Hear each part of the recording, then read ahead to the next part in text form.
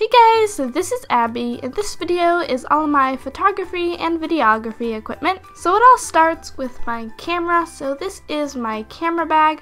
So I really love this camera bag. It has this really nice strap and the shoulder part is very cushiony. And this is a messenger style bag, so it swings around your shoulder. And I got this off Amazon. I got the teal and gray colored. I really love the turquoisey color, and this is by the brand Ape Case. So when you open it up, this is the little pouch section. It's a very bright yellow. I have my little lens cap thingies that are the extra ones, and then I also have my charger cable in here, and I always seem to be needing to charge it all the time. So if I close that up and then I open the big pouch, there's very strong Velcro and then a nice zipper as well, so very protective. Now inside it has some Velcro stuff to customize it to fit your camera, and it's all very nice and cushioned and protective. So the camera itself is a Canon Rebel T5i. And I really love this camera. It works very, very well for what I need it to do. Now, the lens that I have on it is a kit lens. You can buy it separately as well. The lens that I have is the Canon zoom lens 18 to 135 millimeter STM lens, and that STM lens stands for stabilization motor, which basically means that the autofocus is silent when compared to a lot of other lenses where they make that awful autofocus noise, and I absolutely hate that noise. It bothers me so much. But with this lens, I can actually use autofocus and it doesn't make a sound. Now, I really love this camera. It takes great pictures for Instagram and for anything else that I want to take pictures of. It has lots of features and a touchscreen, and the main reason why I got the T5i instead of the T3i is because of the touchscreen, because I was so used to touchscreen video from my iPod that I really wanted to stay with a touchscreen. Now when I go to film, I have it on my tripod. I usually film in the 1080p quality at 30 frames per second. Though sometimes if I'm trying to get action shots of them like running around, or if there's lots of movement in the video, I will do the 720p at 60 frames a second, so it's a lot more smooth, but just not as crisp. Now, one reason that I really like filming with cameras more than camcorders is because they have more lighting settings. Most camcorders, if you don't have the proper lighting, they look very gray, and I really don't like that look. So what I've been doing recently is switching this to the cloudy or indoor setting, which makes it look less gray and more warm and brighter and a slight bit more kind of orangey, but I think it looks a lot better. And when I'm filming with that autofocus, I can just touch the screen where to focus, and then I can hold down the button halfway to make it focus there. I do also use manual focus for my camera sometimes as well to get that really cool little focusing scene where it's out of focus, then it goes into focus. And I got this refurbished off the Canon store for $650 for the whole kit, which I think is a very good price, seeing that brand new this camera is over $1,000. And the memory card that I have is a 16GB Extreme SanDisk. So moving on, sometimes when I'm filming vlogs and stuff for outside, or when I go on trips or anything, I film with my iPod. And I also used to film a lot of my videos with my iPod as well. So I just have a 32GB 5th gen iPod Touch, and I also use this for Instagram and editing Instagram photos. Now, moving away from cameras and now to lighting. So I do not have any lighting equipment. I would really like a studio light or two for when it's dark out. But for all my videos, I have just been using natural light. My room has very good lighting. I actually have windows on 3 sides of my room, which is something that doesn't happen a lot in like a bedroom.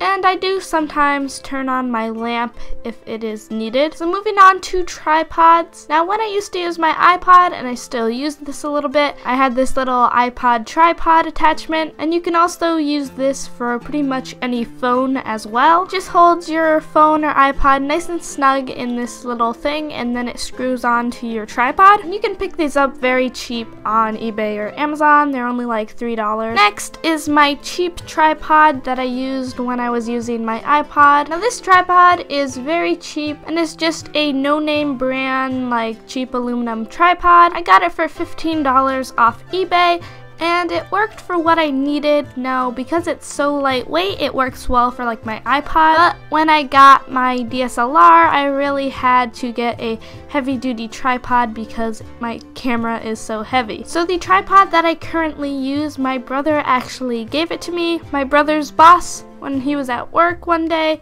they had this old tripod, and it is an old one. I don't recommend like you go looking for this certain one because it is old, but my brother's boss basically just gave it to him. My brother didn't have much use for it because he just uses his iPod to film, so he gave it to me because I had just gotten my big DSLR. So this tripod is very nice. I really like it.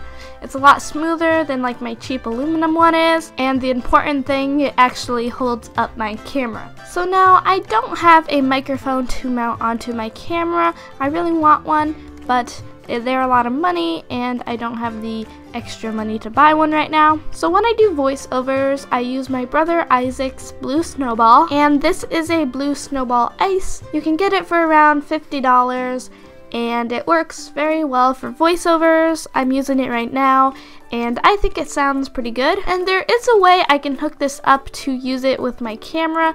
It's a little bit complicated, but I will be trying it out hopefully, and maybe I can get it to work. So now getting into more of the editing stuff, here are my headphones. Now when you're editing, you have to have your headphones to hear your volume, and I just have these JVC's over-the-ear headphones, and I really love these. I've had them for over 2 years now, and one ear is a little bit off in volume, but I don't really care. But they're so comfy, and I really like these headphones. Now the mouse that I use, it's not that important, but some of you may wonder. All I use is this wireless Microsoft mouse. Pretty much with any mouse that you get, you will adjust with it and you'll get used to it. So whatever mouse you have, it really doesn't matter. So now on to my laptop.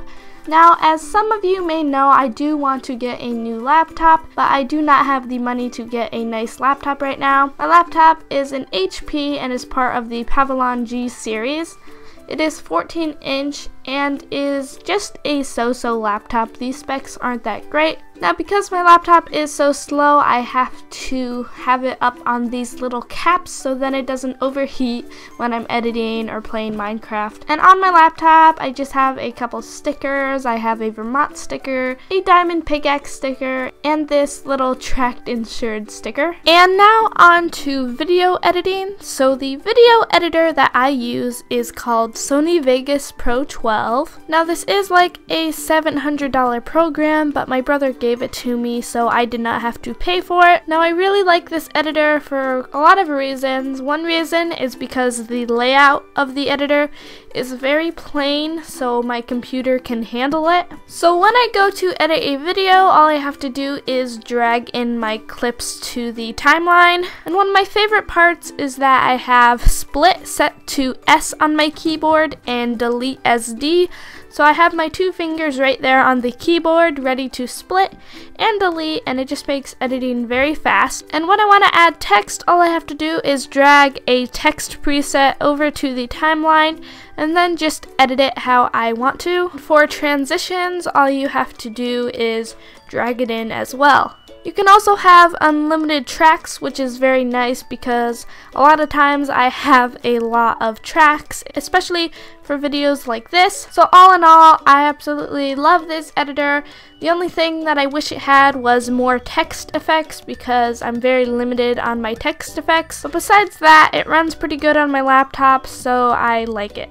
Now for my thumbnails, I mainly use Sony Vegas again for my photos. So once I have my thumbnail photo cropped to the proper size, I drag it into Sony Vegas and do all the effects on it. Then all I have to do is export it as a picture. Then once it is rendered out, the file is too big for YouTube, so all I do is open it in Paint and resize. Now I think I am horrible at thumbnails. I really wish I could change my style a bit for thumbnails. I'm really trying to change it up a little bit, but I hate photo editing.